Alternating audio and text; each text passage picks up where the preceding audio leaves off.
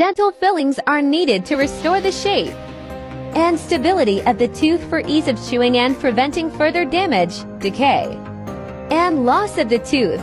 Dental fillings may be used in cases of tooth decay to fill holes that have formed in the enamel but have not affected the inner pulp of the teeth where the blood vessels and nerves are contained.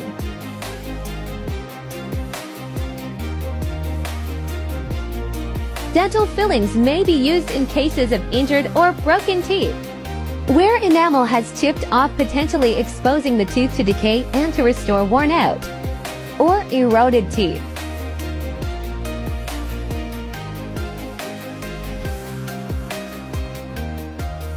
We can help you restore your smile. Visit us at Real Herrera Dental Clinic #Bring Home a Smile.